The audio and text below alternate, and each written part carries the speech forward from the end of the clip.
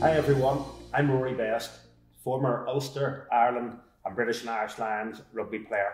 We're here at Kingspan today to talk about hydro-treated vegetable oil, or HVO as you'll hear it referred to. We're now going to move on to Keith Scully from Grand Ireland. Keith, great to have you here. All right, thank you. I know you've been biding your time to give us some loads of information. Do you want to start just with a bit of introduction of yourself and what Grand Ireland are doing? Certainly. My name is Keith Scully. I look after all the training with Grant Engineering. We are a manufacturer based down in Burr in County Offaly. We would be the largest oil boiler manufacturer in Ireland and the UK. We don't just do boilers. We have diversified over the years into a condensing wood pellet boiler, solar thermal, but in recent years, heat pumps and their associated heating systems. So no different than anybody around this table at the moment. We couldn't sit still and do what we've done. Moving towards into HVO, I suppose, as it gets more and more applicable, Grant Engineering will have morphed entirely into a 100% renewable company. So again, it kind of ties with culture. Simply, everybody has to start looking at these 2030 targets and where we're going. So that's where we're going. Very good. I noticed on your website it was the right product for the right house. Do you want to sort of explain to us what that means and maybe how HVO could fit into that? Certainly, every house is different. Everybody is different. So if you're building a new house in the morning, Rory, you would probably end up with a heat pump. Regulations has driven everybody that way. We're quite agnostic really as to what product a customer chooses, whilst we'd like it to be a Grant. We don't really mind, but what suits the house best is what's important. So new houses will have heat pumps. That makes sense because the quality of their air tightness and insulation.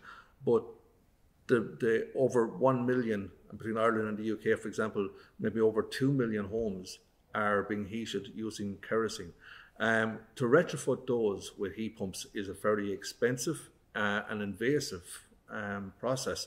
It takes a lot of time, it takes a lot of skilled labour, and then the savings afterwards, well, maybe there isn't, if you know what I mean, in terms of a financial sense. So in that regard, I suppose, new builds are a heat pump or a no-brainer, but all the existing properties out there that are using boilers, it makes sense for those then to start looking at using HVO because it's a very straightforward process of changeover, as Laura and David already outlined. Yeah, and I suppose from that switch, I'm a homeowner myself, and I hear that, and I think you want to do everything you can for the environment, but what is the cost implication for that switchover? It always comes down to cost, Rory, with everybody. I suppose so it's not just me. It's not just you. It's not just you. You're pretty much looking at a boiler service with one extra little function, but it's only a matter of just changing from kerosene to HVO is some minor adjustments on the oil burner. The boiler itself is the same. Ideally a condensing boiler, just for fuel savings immediately. Whilst upgrading your property is a good idea, so insulating your walls, insulating your attic and fitting heating controls, there are very large government grants and incentives available for that. And then you change your tank to hold HVO instead of kerosene. And the savings are immediate. The cost is possibly more than 300 quid. All right, so it's not a very expensive process. If you were to talk about to achieve a similar sort of level of carbon saving by using a heat pump, you could be going over 45 grand, and it could be double that. Sometimes it depends on the property and the age of it. So it's a very painless financially thing to do to get to where you want to go with HVO. Yeah, so in terms of the cost, we're always looking at what it might cost the consumer, which is your homeowner, but are there any cost savings?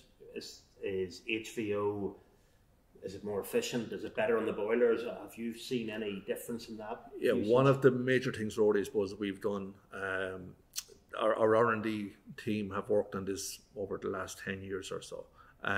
You are going to see a massive reduction in carbon, up to 90% for reduction in carbon. HVO has a slightly higher calorific value, which means it burns slightly hotter than kerosene, but not by a lot. Your benefit from changing from kerosene to HVO is the fact that you have a much greener fuel source. You have a fuel source that you can continue to use for many, many years to come. And you just simply, I suppose, that's your saving, that you don't have to go and spend massive amount of money in having to fit a heat pump. So Keith, what is that average CO2 saving look like per house? Rory, for your average 3-bedroom house, you're going to go from 6 tonnes of CO2 per annum down to 1.2 tonnes. So that's a massive reduction. And that brings it back down to your own house. That's what you can do in your house for a very little outlay. And that is just about making a conscious decision to be a lot more environmentally sensitive. We can't stay going the way we're going. Society understands that, but it's not for our sake, it's for those who come after us. We have to start doing things at this rate, and this is probably the easiest thing that somebody can do to achieve these savings with very little financial outlay. And Keith, earlier you talked about as a company trying to be 100% renewable and therefore 100% sustainable. What does that look like going forward right across your sector, your company? And then I suppose in particular how HVO can help you with that? Well, let's go back to, I suppose, if you look at the moment, we are using, no different than what Laura was as previously said, all of our facilities use 100% HVO from CERTA for heating, and for our processes, all our delivery trucks use HVO. So it's a case of doing what we say. It does, it works. Going forward, this pretty much continues employment as it is in Grant Engineering. Like, we've nearly over 400 or 500 people working in Borough and Offaly. So this guarantees our business model can stay the way it is. I suppose it's the familiarity of it as well. One of the major things that I do within Grant Engineering is the training side. So we would train over 1,000 installers, both north and south, and possibly as many more in the UK as well. So it's not just a case of having a good product with a very good solution for heating going forward, but the transitional knowledge required, we can give this very, very easily as well. So it's an overall sustainability model, that it's not just the fuel, it's not just the heat source, but it also then is the labour force out there and the tradespeople within the industry, that they're able to maintain what they're doing, and we can all work in the same direction. I think a similar question to finish for you is, where do you see HVO playing a role? Where can we get assistance? Because ultimately, especially with domestic boilers, there is a bit of a price pressure, especially at the minute. So how can we keep pushing this more environmentally sensitive and sustainable approach? 2 things which David has previously mentioned. Carbon taxation on a carbon neutral fuel makes no sense. So we need to, especially with the cost of living at the moment, make this as painless as possible for people to transition.